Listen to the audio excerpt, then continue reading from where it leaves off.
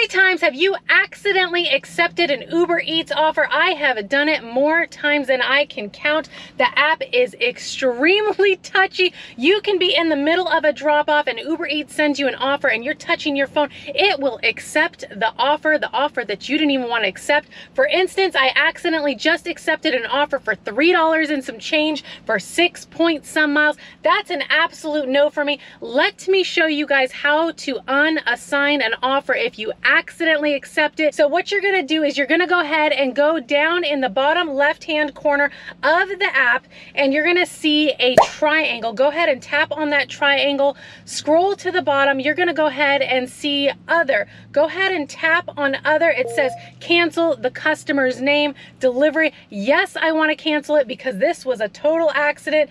Cancel. And voila, I'm back online so I can accept a reasonable offer that's worth my time.